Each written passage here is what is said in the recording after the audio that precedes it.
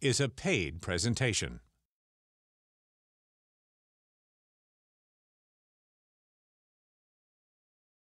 Wake up to the Word. Share an uplifting hour with Grace and Glory and Baltimore's Faithful. Well, good morning and welcome once again to Baltimore's #1 gospel program, Grace and Glory. Reverend Lee Michaels here. Of course, we always look forward to sharing with you each and every Sunday morning to inspire, encourage, and empower you as you start your day. We've got our spoken word coming up, but we also have our guest joining us with our very special men's segment, Pastor Ken Robinson from Dream Life Worship Center. So before we make our way to him, let's make our way to Southern Baptist and Bishop Dante Hickman right here on Grace and Glory. Welcome to the television broadcast ministry of Southern Baptist Church. And now a word from our pastor, Dr. Dante L. Hickman Sr.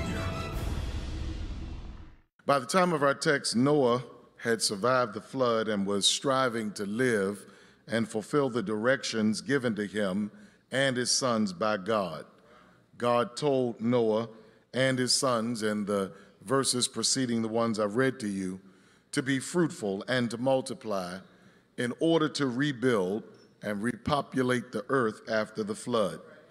And the Bible says that he gave them the sign of a rainbow as a covenant between God and man, that God would never again cause a flood to destroy the earth. The rainbow was and is his promise to us to never destroy the world by flood again. This was important so that Noah and his family could move forward and fulfill the will of God without the fear that God would destroy them in his anger. So as they sought to rebuild the world and their lives, the Bible says that Noah became a farmer and planted a vineyard, and one day drank of its produce and became drunk. Now, I don't know if Noah was overwhelmed by the trauma of the destructive flood he had just come through that made him drink until he became drunk. I don't know if Noah was overwhelmed by the tremendous responsibility of reconstructing the world that he once knew that made him drink until he became drunk. And I don't know if Noah was overwhelmed by the thirst for grapes from sanctified soil that made him drink until he became drunk. But what I do know is that trauma, tremendous responsibility, and the thirst for something new can make you drink until you become drunk. Well, let me not assume. Let me just ask you, what makes you drink until you get drunk? Is it stress? Is it overdue bills? Is it family dysfunction? Is it missed deadlines? Is it peer pressure? Is it rejection? Is it regret? Is it missed opportunities? Or is it just for fun? If the truth be told, some of us don't know the reason, and others of us don't need a reason to get drunk. The fact of the matter is, life can happen to us in different ways and elicit different responses and coping mechanisms to deal with it. Subsequently, Noah was a good and godly man, but he got drunk. And before you go and judge him or anybody else, try to empathize with the weight of the world that's on their shoulders and pray for them. I don't know what you're dealing with, but I'm praying for you that God would help you through it and that God would help you with it. Come on, somebody help me preach right there. Tell somebody beside you, I don't know what you're dealing with, but I'm praying for you, that God will help you with it and God will help you through it. Noah, my dear brothers and sisters, had challenges. And to make matters worse, he had consequences for his actions. Because the Bible says when he got drunk, he ended up naked in his tent. And the Bible says that his son Ham saw him and began to laugh and spread what he saw to others. Now, this is where I have problems with Ham and with people like him, because at least Noah was drunk in his own tent. And can I tell you that if you can't handle my nakedness, then stay out of my tent. Come on, somebody help me preach. I'm not always anointed. I'm not always appointed.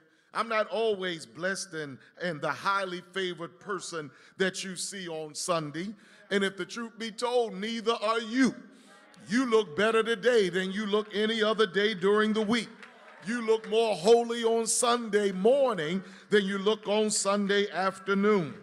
The fact of the matter is, my dear brothers and sisters, that if you can't handle my moments of temptation, if you can't handle my moments of procrastination, if you can't handle my moments of recreation, then you and yours need to stay out of my tent.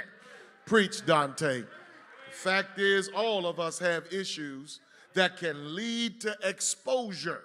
But do we have the instinct of love to cover one another? I know you know how to judge folk.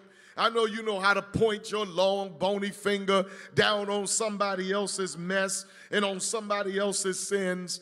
But the Bible says in Galatians chapter 6, verse 1, brethren, if one of you is overtaken in a fault, then you who are spiritual, you who are holy, you who are all of that and a bag of chips, should restore them in the spirit of meekness. Basically knowing that you got your own weakness. Come on, look at that strong person sitting beside you and tell them you got your own weakness. Don't sit up here in front. But let that be a lesson, my dear brothers and sisters, because according to this text, it was Noah's own son that didn't cover his own father's nakedness. And let that be a lesson for all of us, that those we cover may not always cover us. Don't look now, but there are some folk that can't wait to catch you dipping. There's some folk that can't wait to catch you slipping. There's some folk that can't wait to catch you tripping and cussing somebody out. They look at you and see how blessed you are and the impact that God is having in your life. But as soon as they find one spot, as soon as they find one blot, then here they come writing an article, doing a news report. Here they come gossiping and backbiting and backstabbing. But my dear brothers and sisters, can you imagine now the shame of it all? When Noah woke up from his drunken stupor and discovered everything that he had worked so hard to do and everything he had worked so hard to become had become overshadowed by his own indiscretions and his indecent exposure that was promulgated by his own immature and insensitive son. Noah had to deal with the shade and the shame. And can I tell you, Southern, that there's nothing quite like dealing with the shade of a betraying family member or a friend. You can expect somebody that really doesn't know you to stab you in the back. You can expect an enemy or a person that has not walked with you, who doesn't understand who you are, to try to betray you. But boy, doesn't it hurt when people with the same name, with people with the same blood, with people who go to the same church, with people who identify as social media friends and followers end up being the ones that stab you in the back. But I've discovered that you can grow up from that kind of hurt once you realize that people are just people. Come on, help me preach. Look at somebody, tell them people are just people.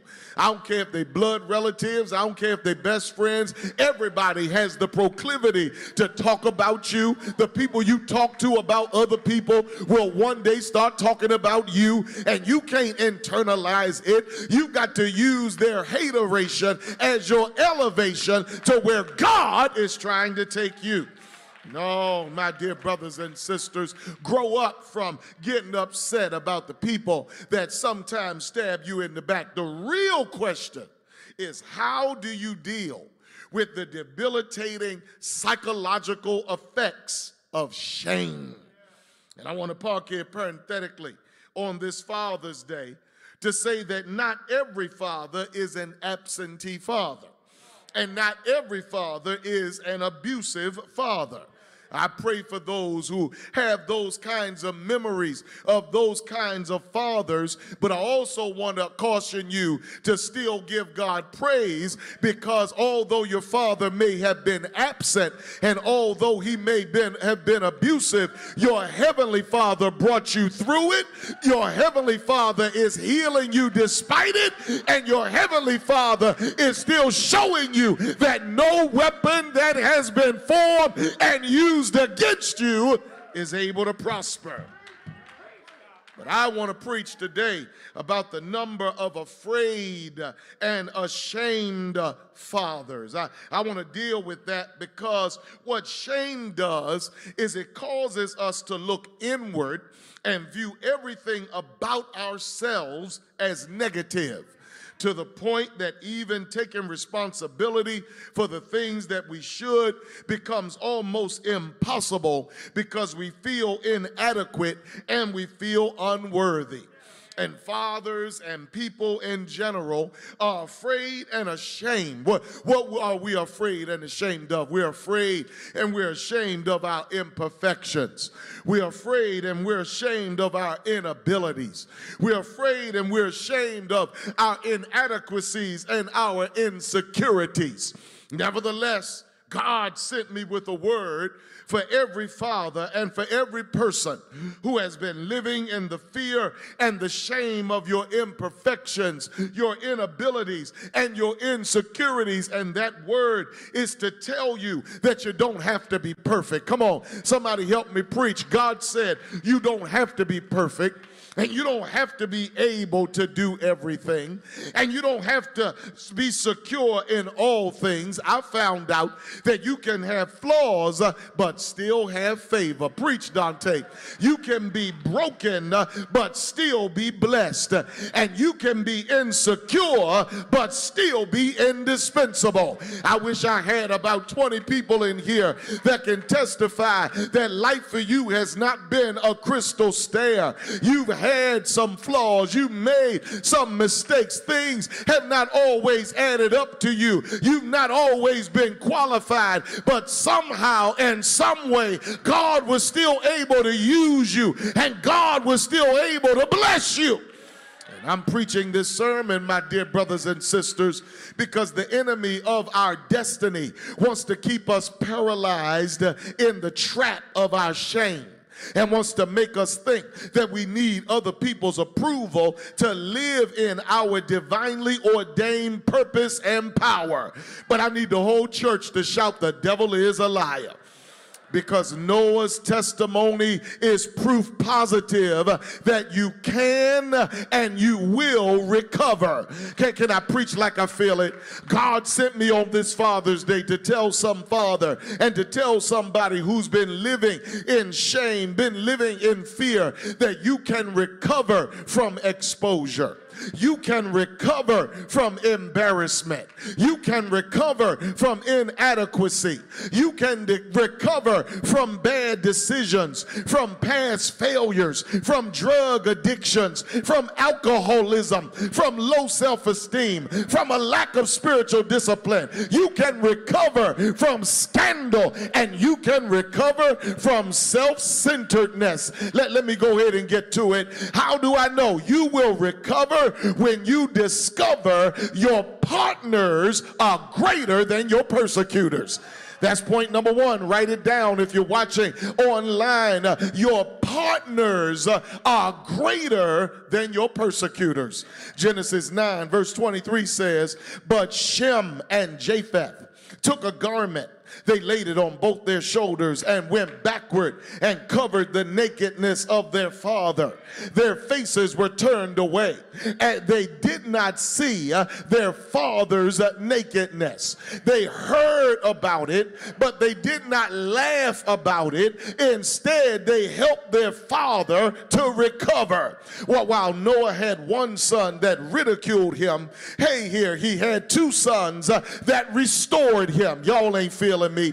And I want to help somebody to know that if God be for you, then he's more than the whole world against you.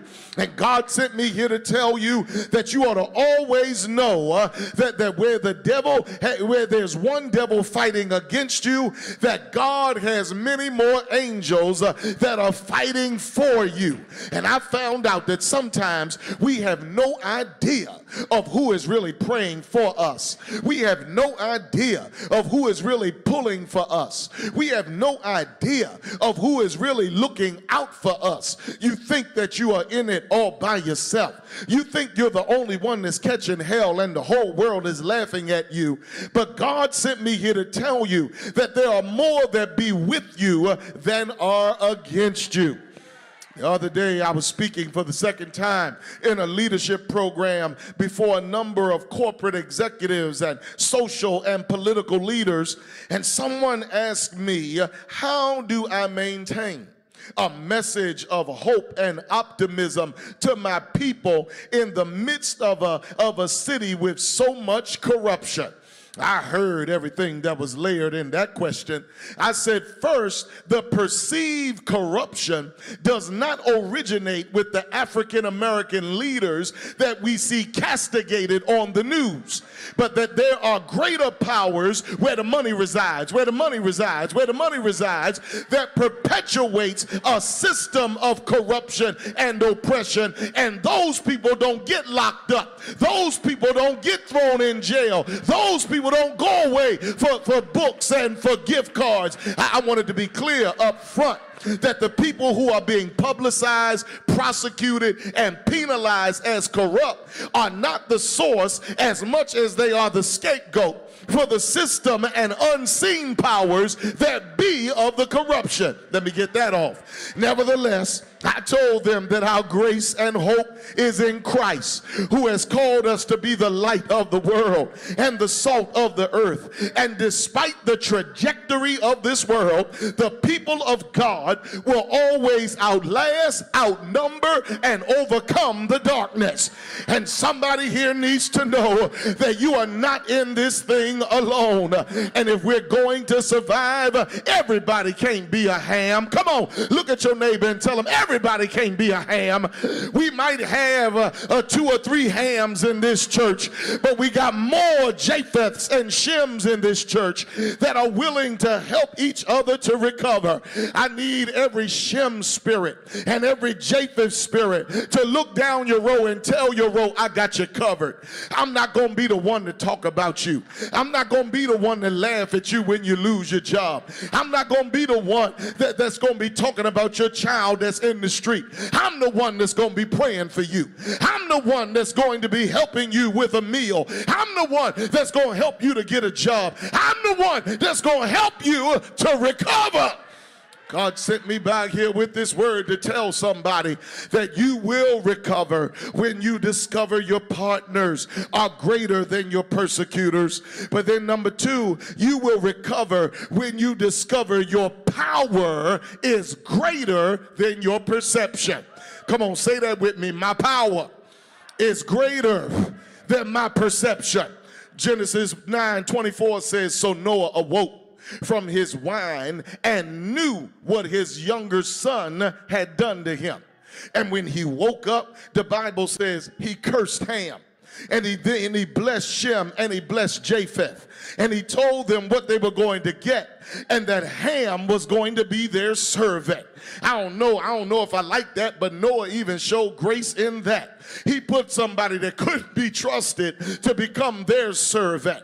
Shem and Japheth had to turn and look at their eyes sideways, not knowing when Ham was going to betray them.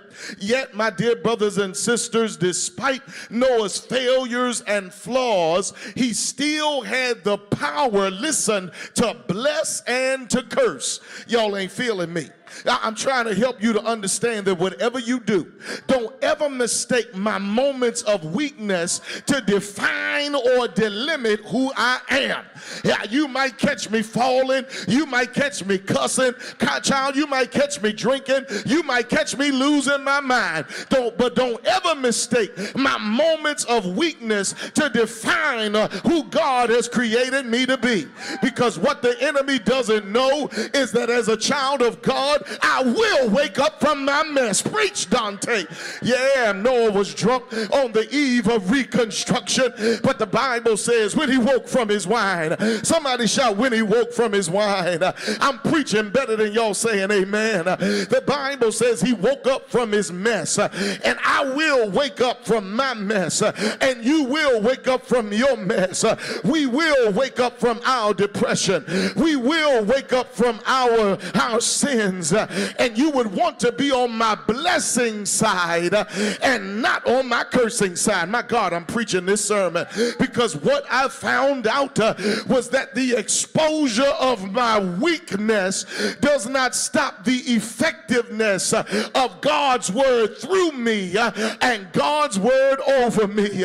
No wonder the Apostle Paul said that we have this treasure in earthen vessels, that the excellency of the power may be of God and not of us. I thank God for my education, but it ain't my education that makes me who I am. I thank God for my upbringing, but it ain't my upbringing that makes me who I am. I thank God for the clothes on my back, for the shoes on my feet, for the car that I drive, for the roof that's over my head, for the money I have in the bank, for the church that I'm blessed to pastor. But none of those things make me who I am. But it's by the grace and the mercy of God that I'm still anointed. I'm still the head and not the tail. I'm still the lender even when I'm borrowing money. I'm still above and I'm not beneath. I need 20 folk to jump up and shout after all this time, God's hand is still on my life. Have I got a witness here? I ain't just talking to the young folk. I need some folk that's 70, some 80-year-olds, some 90-year-olds that can testify through many dangers, toils, and snares. I've already come. It was grace that brought me safe thus far, and it'll be that grace that will lead me on. Can I preach like I feel it? Thank y'all for coming to church for one more Sunday. The Bible says that you will recover. You will recover when you discover that your partners are greater than your persecutors. You will recover when you discover that your power is greater than what you perceive it to be. And you will recover when you discover that your purpose is greater than your pride. Say it with me. My purpose is greater than my pride. Preach, Dante, preach.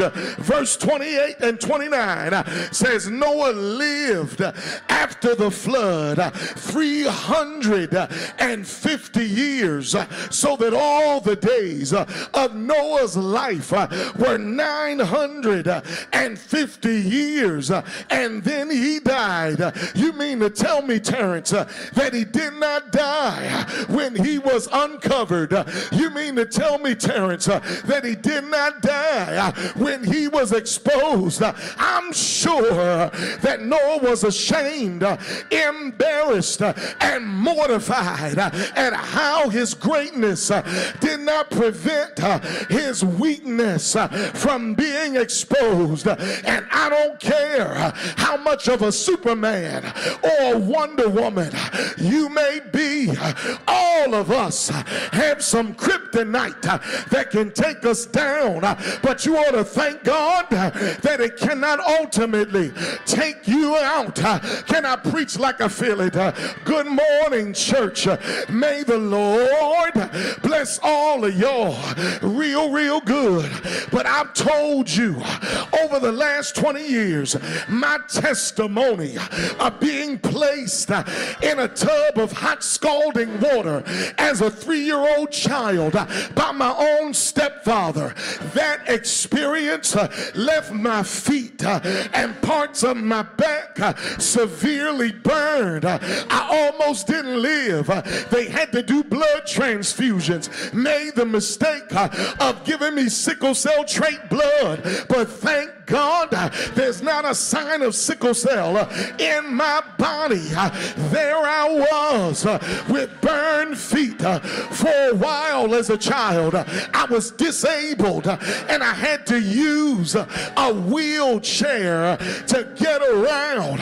But Deacon Corporal, the hardest part was having to live with my own shame of the burns that wouldn't let me walk around barefooted when we went to the pools and the splash parties in my own neighborhood, and whenever and wherever I had to take off my socks, I had to explain the scars and the scene behind the scars. It made me feel like I had to hide myself in order to be accepted as myself. It caused me to feel abnormal, apprehensive, and unable to love myself and to live out loud.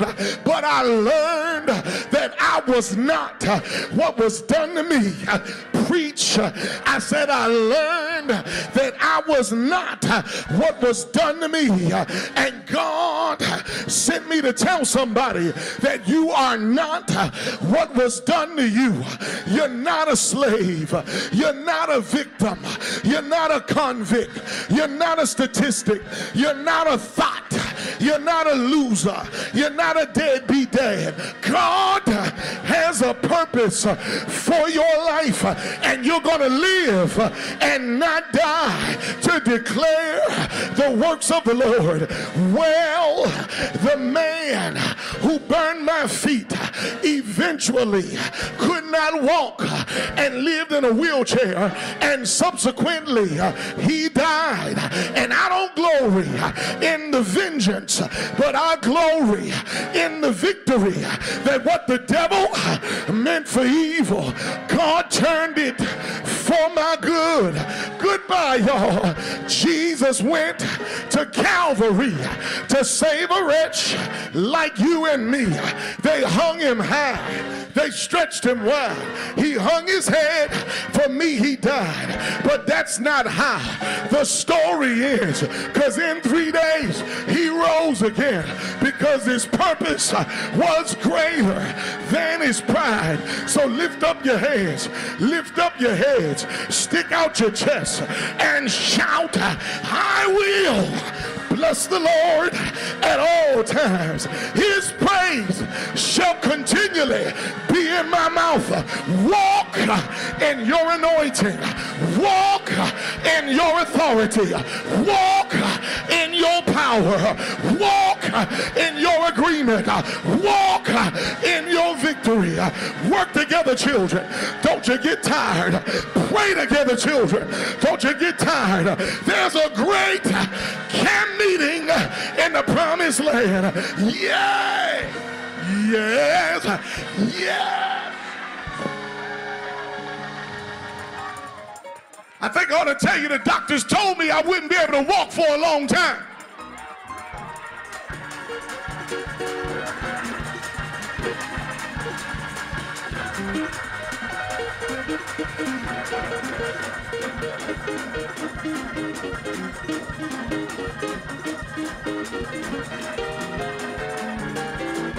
You will recover.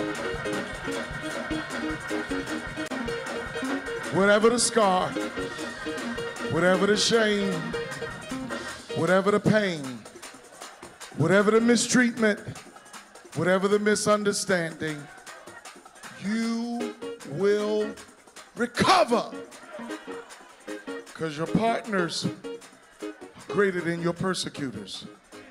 Your power is greater than your perception. And my God, your purpose is greater than your pride. Look at somebody, tell them I should be dead by now, but I'm still alive because God's got a purpose over my life. And since I'm alive and the devil can't do nothing about it, I might as well give God the best shout I can. Somebody praise his name. Hey, yeah. You've been watching the television broadcast of Southern Baptist Church, where Dr. Dante L. Hickman Sr. is the pastor. If you desire to purchase a copy of this week's broadcast or any of our other media treasures, please call our media ministry at 410-732-8566. Wow, what a powerful word, as always, from Dr. Hickman. Thank you so much for bringing that powerful word again. We praise God for another opportunity to come on this Grace and Glory. Great Sunday morning, excited Sunday morning, because we know that God is going to move in a very powerful way. Today, again, for our men's segment. Oh, boy, I messed up, Reg. I did. Hold up. I'm going to have to start all over. Okay. Well, good morning. God bless you again. Welcome to Grace and Glory. Thank God for Dr. Hickman, a very powerful word. I'm Dr. Kenneth Robinson, your host. I'm so thrilled to be here for another men's segment of Grace and Glory. I have another special guest today that I know is going to bless your heart. This is one of the young men, Black men, that are doing extraordinary things in our city. And listen, he's going to come and share some powerful things with you today. I'm talking about Reginald Gant. Reginald Gant, who is the president of Serve for Men. That's right, Serve for Men. He's with us today, and I want him to come right now and let's talk, Reg. Dr. Robinson, thank you so much for having me. It's a pleasure and an honor to have you. You're doing such great things for men. And I know in particular you have a special service to provide wheels for men. Talk about that. Absolutely. So, Dr. Ken, my wife and I have been proudly serving in this space, honestly, since 2005. So, as you can see, it's something that's really near and dear to our hearts. And we love the fact that we get to provide wills and estate planning to those who really need it the most. When we looked at the statistics, we saw that about 7 out of 10 Americans didn't have a last will in place across, the nation. But when we dug a little deeper in our minority communities, right, in our communities of color, Black and brown people, there were 9 out of 10 of us that did not have a will in place. Wow. And it's for different reasons. 9 out of 10? 9 out of 10 of us in the minority community don't have a will. So we wanted to be a solution to that problem, Dr. Ken. Wow. I'm a pastor, and this statistic should not surprise me because I know all the chaos, unfortunately, that centers around the time of funerals in our community. And so talk about how important it is for men to make sure that they have a will for their families.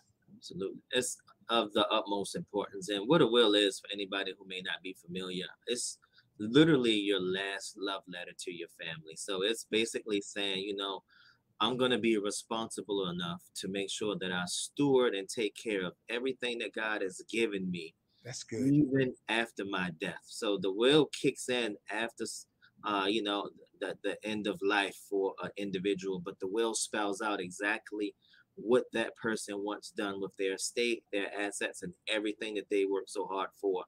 So for men, Dr. Ken, especially, those that I talk to, hopefully for those that are listening, it's everything for you to have that in place, because if you don't make those decisions for your family and for your loved ones, I just need you to know that the state in which you reside in will, and chances are they won't care as much about your family as much as you do.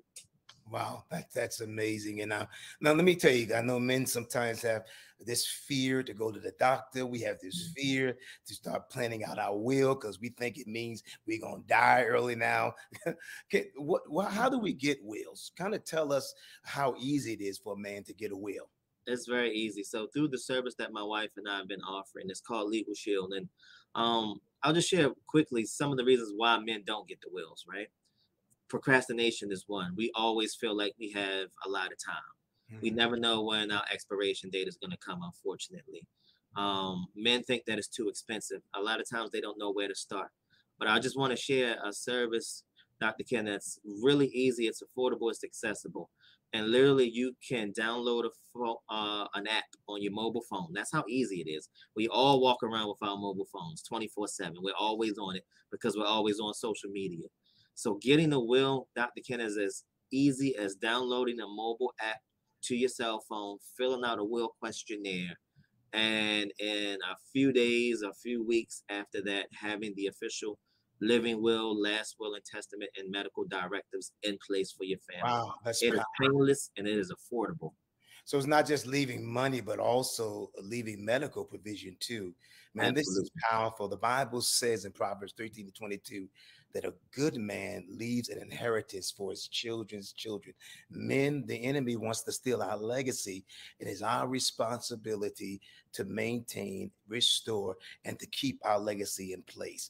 And so thank you so much, Reginald Gann, for just sharing this powerful information. His information is on the bottom of the screen. You can contact him right away. Listen, I've used his service because I knew the importance of having a will established for my family. And I know you do too, man. Let's not procrastinate. Let's get it done. Real quickly, closing remarks, Reggie, as we leave. Absolutely. Again, you've said it all. It's our responsibility to steward what God has given us. So if you're a man under the sound of my voice, if you're a woman under the sound of my voice, I encourage you to get your will today. It's affordable, it's easy, it's accessible, and it will give you the peace of mind that you and your family deserve. I'm glad you mentioned that. It is not just for men, but also you can provide wills for women, also single mothers who may be out there.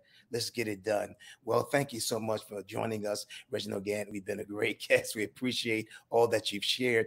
And listen, Grace and Glory, we are thankful that you tune in every single week to our men's segment. Thank you so much for your support and prayers. Well, we're going to go to our second spoken word, and that is by Pastor Jason Clark, who is the pastor of the Omega Church right here in Baltimore. Let's go to that word. You've seen the sign. Stop in sometime. 4424 Paintersman Road, Omega Church, 10 a.m. Sunday. See you there. Glad that you joined us now on Grace and Glory, and we hope that you have your Bibles open, you're in prayer, and you're ready for praise and preaching. The Word of God is coming to you right now. Be blessed. Here's where we go. He says punishment for improvement. He says reprove you to improve you. I just want to make sure those are in your head. Consider him who endured such hostility from sinners against himself.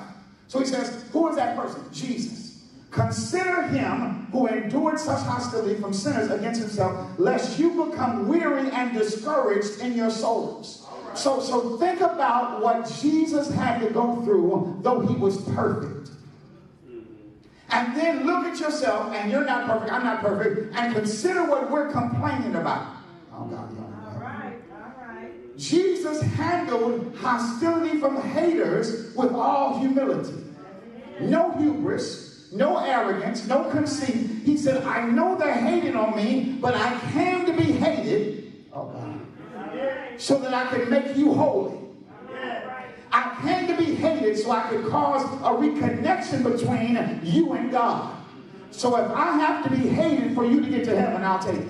All right. Jesus will handle hostility from haters with grace. Watch this. He says, weary and discouraged. Now I want to talk to people in here who are like me, but just every now and then get a little weary and discouraged. Anybody tired of being talked about?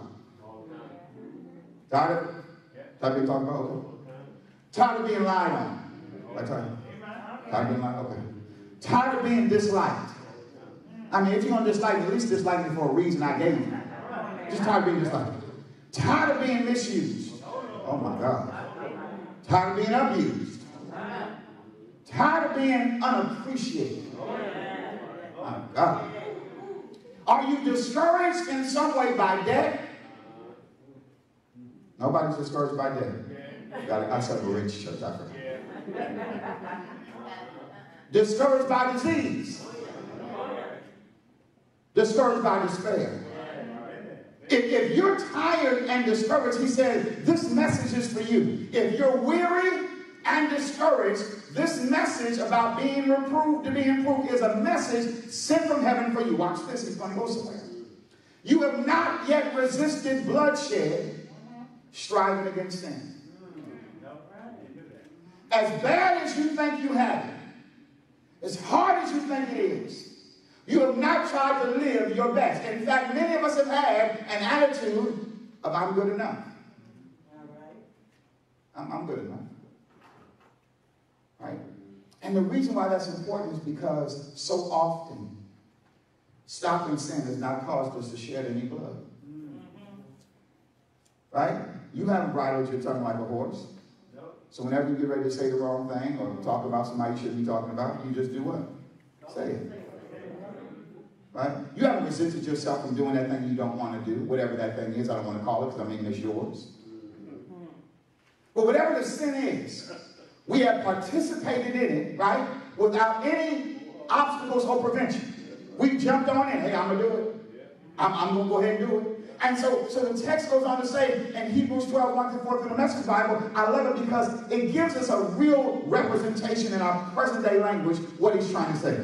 In this all-out match against sin. And here's the thing that we're not saying in church, because we want people to get cars and houses and promotions, and we want people to get delivered and blessed and live wonderful. We have to tell people you are in an all-out match against sin.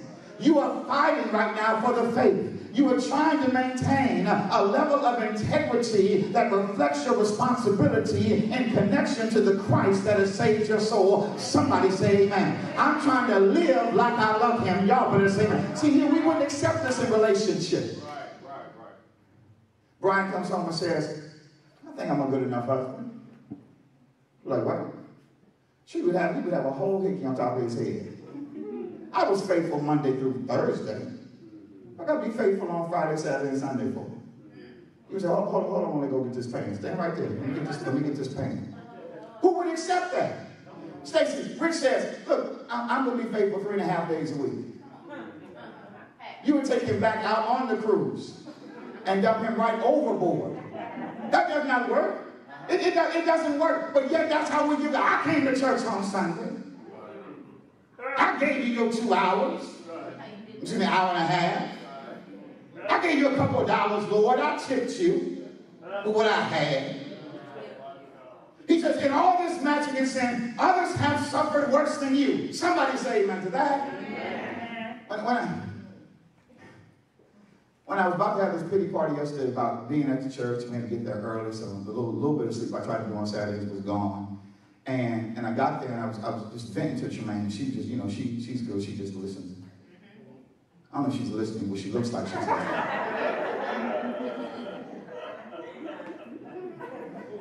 And I'm venting because, you know, I'm tired. And I was running here, I tried over here, I'm doing this, fill up the truck, and I'm sitting there. And then God said, oh, you got it so bad, don't you? You could just sit here in this beautiful church, and there's people out here who don't even have buildings. Here you have 2 and 3. Y'all ain't saying nothing to me. Here you are complaining that you can sit here and work with kids and somebody's going to bury their child today. Here you go, come on. Your son is sitting over there. He done brought donuts for all the kids. And so the son that didn't talk to you 2 years ago, y'all ain't helping me in here.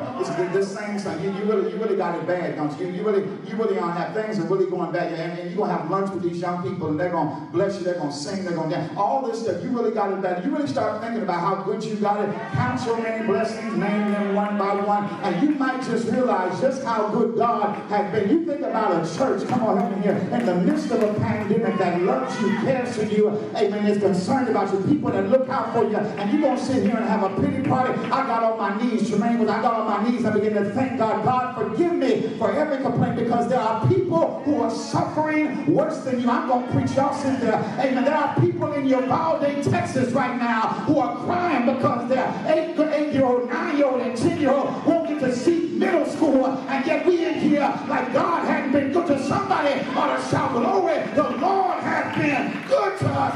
People have it worse than you. Anytime you don't believe it, I got 2 places for you to go. First, go on out there to King Memorial. Amen. Get out your car and walk by some of the tombstones and the placards and read the date on them. Some of them were born after you and died before you. You better learn how to give God some praise. And if you don't like the cemetery, come on, go with me down to Hopkins or Kennedy Creek or come on now and look at some of these babies in hospitals with leukemia and Hodgkin's disease. I wish I had somebody in here that would testify. There are people that got it worse than me.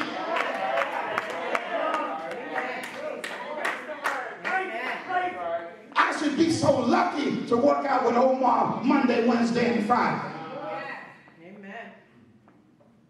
I should be so lucky to have a beautiful, wonderful church. Terrence as a brother, Ryan as a brother. I should be so blessed as that. And yet, and it's all about Mexican sin. Others have suffered far worse than you, to say nothing of what Jesus went through, all that bloodshed. So don't feel sorry for yourself. I like that. I'm good. Don't feel sorry for yourself. I was having my own little pity party. Jermaine didn't even get the invitation. She was just in there. Having to sit through all that mess. Look at me over here doing it. Said, and yet God has clothed me with a reasonable portion of health and strength. Ain't that why we went to black colleges? I'm going to mess with all you sorority and fraternity brothers. Ain't that why y'all join, amen, those organizations to help, to serve, to make sure those who didn't have, amen, to look out for the less. Well, isn't that what they say? I'm going to mess with you. Scholarship, uplift, come on now. Ain't that part of it? We're supposed to do this. This is in our fabric of who we are. We're supposed to give back. And yet we haven't even shed any blood in the efforts of which we are doing. Which means we really aren't not just doing that much. We really aren't. This really isn't that much. Who wouldn't give 4 hours a weekend if instead of 300 murders a year, we only had 3? Who wouldn't help with an after-school program if instead of just your child going to college, all of them went?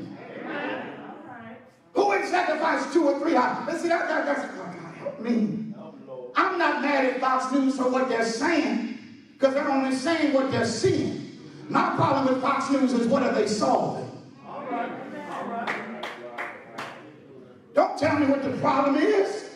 Tell me what the solution could be if all of us came together as a community. So the Bible walks on, he says, in any, have you forgotten this exhortation? Yes. So he says, even in the midst of your tribulation, God has some exhortation. I like that. In the midst of my mess, he has a message.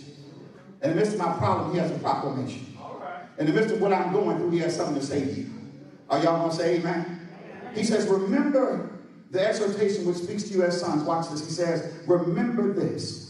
Whenever God tells us to remember, it's important. Whenever God suggests to us that memory is connected to what he's about to say, it's important. So when he says, do the communion, he says, do this in remembrance of me. Somewhere around Deuteronomy chapter 8, he says, and thou shalt remember all the ways that I led you through the wilderness these 40 years. Amen. And I kept you, and so your clothes didn't get old, your shoes didn't wax. Amen. I'm so glad to put on some old outfits this morning. I had to have these shoes resold because I had these shoes. These shoes are older than Omar. Y'all ain't help me here. I'm trying to tell you something. They might look new, but I had them resold. This thing I done got 2010. It's 12 years old. This robe I have on. I put it on because God wanted to remind me that he's kept me from a long time. I wish I had 10 of y'all. Yeah, he is a keeper. Yes, he is.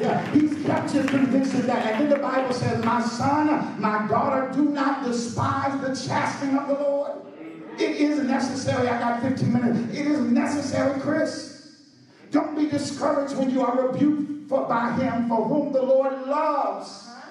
He chastens and scourges every son in whom he receives and daughter. Punishment has a purpose. Amen.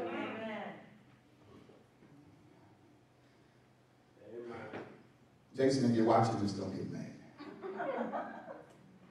For my son, I love looking at our children because they remind us of the reflection of the rebellion that was in us once upon a time. And I'm determined to be the father, like the prodigal son's father, just to allow him to learn the lesson on his own. So when I opened up the garage for him to come in this morning after him sleeping in the car, I was thinking to myself,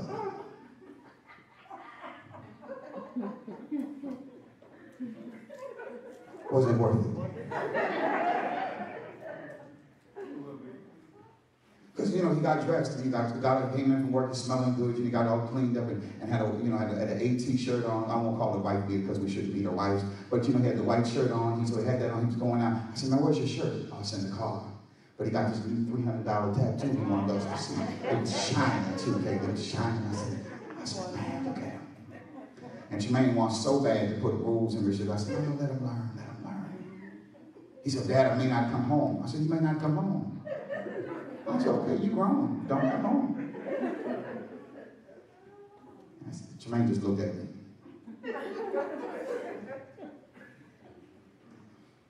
She said, you ain't gonna say nothing? I said, I did. I said, be safe. He said, don't worry, Dad, I'm gonna text you.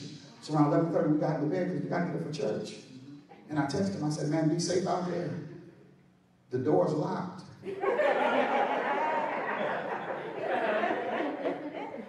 So you won't be coming back here tonight. Because anything that moves in my house, what it ain't supposed to, meets an unfortunate end. So I started it off by saying, when I opened the garage this morning to let him in, knocked on his car, said, now come on in, come on in. And I wondered to myself, is it worth it? Because I remember sleeping on the doormat in Hilton Head Island when I, at his age, missed curfew. And she locked the door. And Hayden Wingrove's mom said, well, if you want to stay out, stay out. Because when my door is locked, now punishment has a purpose. Because if she wasn't bad, I don't know if I'm going uncomfortable my back in that car seat too many times.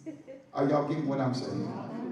Sometimes God allows you the leash to lose your mind. So that when you find your mind, you know how to get back to him that loves you more than the club and outside ever will. I wish I had 10. Punishment has a purpose. I want you to get this. If you endure chastening, if you endure it, so he didn't come in disrespectful, he didn't knock on the door, scream and holler, let me in this house. He said, I'm going to endure this chastening. And then he gets to decide, as many of us, whether outside is better than inside. Are y'all listening to me? Because now as an older person, I think back to myself and I say, no, it was never worth it. Because it came home. Well, how many of you now know that coming home is a good thing? Man, if I had stayed home, the kind of money I'd had. Man, if I had stayed home, the kind of trouble I didn't get in. Man, if I had stayed, yeah, you see, if you endure chastening, God deals with you as a son or daughter, for whom, what son or daughter is there that the God that loves them has not chastened? Some of us, you get beat, and let me tell you, the beat didn't do anything better for me. In fact, sometimes the beating is worse than the lesson, because all it teaches you how to do is lie better, not live better.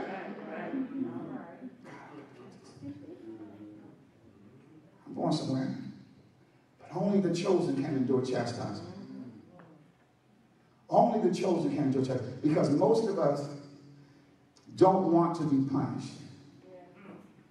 I remember the first time I got fired. I remember the first time I had a car repossessed. I remember the first time I tried to get something on credit and I couldn't because my credit was so bad. See, the chastisement, it changed me. The chastisement made me think about that thing again. I stepped back and I said, you know what? I needed this chastisement to change me. But only the chosen can endure chastisement. Here we go. But if you are without chastening, of which all have become partakers, you are illegitimate. If you're not willing to be chastised, you will never be changed. If you are not willing to be punished, you will never be promoted. All of us have got to endure something. Somebody say amen. And all I'm saying to you is that God uses punishments purposefully in order to get you better than what you would be had he not punished you. Somebody say amen. So he says we have been punished because we are partakers. We are partakers because we are considered God, and we consider God as our parent. And let me say something to you. God chastises all of us according to us, not according to the rest of us. Why aren't y'all shouting? God punishes us according to us and not according to the rest of us. He doesn't put my punishment on you. He doesn't put your punishment on me, because he knows all of us are different. Somebody ought to say amen. All of us are different.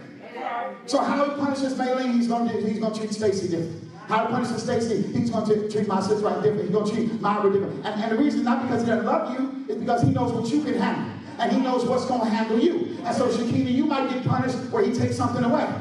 The other person might get punished, he gives it all to him. Now you say, why did he give them all this? Because he knows when they get all that, it's going to mess them up the same way it's going to mess you up by taking it away. God knows us each individually, though he loves us collectively. Why aren't y'all saying that? And so the Bible then goes on to say, furthermore, we have had human fathers who corrected us. Now here's the one thing I will always maintain. I have not been a perfect parent.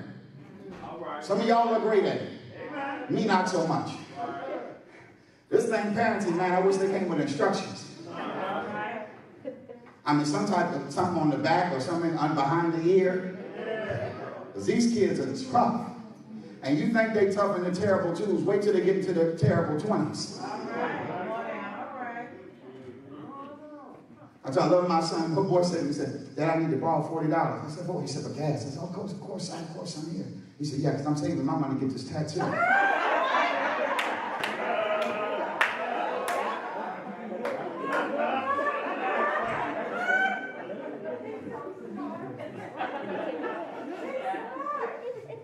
I said, boy, did you just go to college for a year or what? Then I'll be wondering, Nancy, is it him or is it me? You've seen the sign. Stop in sometime. 4424 Paynesman Road. Omega Church, 10 a.m. Sundays.